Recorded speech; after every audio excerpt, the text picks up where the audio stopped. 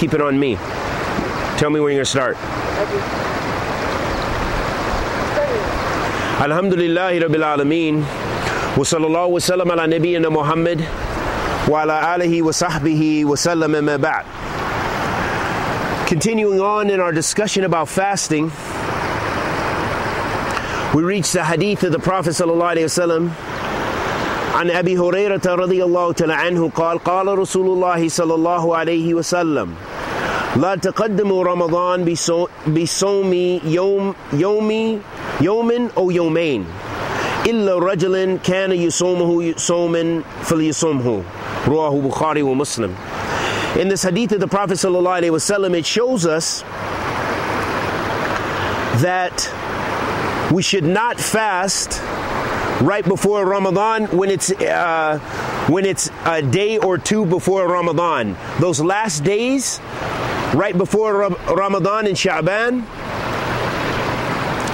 we should not fast those 2 days.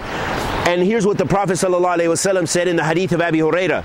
It said, related by Abu Hurairah radiallahu ta'ala anhu, he said that the Messenger of Allah sallallahu alayhi wasallam said, do not precede Ramadan by fasting by 1 day or 2 days, except for the man that it is his habit to fast, then he can fast it. And this is narrated in Bukhari and Muslim. This hadith shows us several benefits. That the person who it's their regular habit, meaning that they regularly fast, for example, Mondays and Thursdays, or those other days during the month that are from the Sunnah of the Messenger of Allah sallallahu alaihi wasallam, that the person who fasts those normal days, that's their habit, then for them it's okay to precede Ramadan because it falls on one of their days. But someone who doesn't regularly fast, they cannot fast a day or two before Ramadan. And we'll look at why. So the first benefit of this hadith is that it shows us that it is a prohibition. Nahiyan taqaddam Ramadan bisiyam yawmin or yawmain. That is prohibited to fast before Ramadan, a day or two before Ramadan.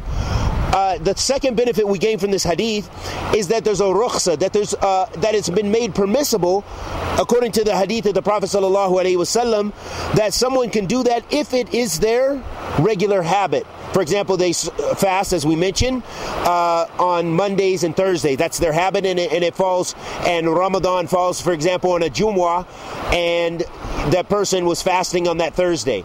So then, in that situation, it will be permissible, but it's better to avoid that, but it's permissible.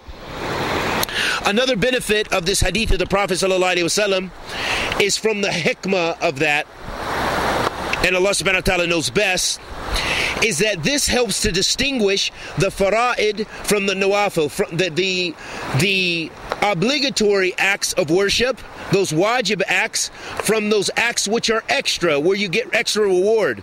So by not fasting the day or two before Ramadan, you are preparing for Ramadan and preparing your energy and your desire for fasting.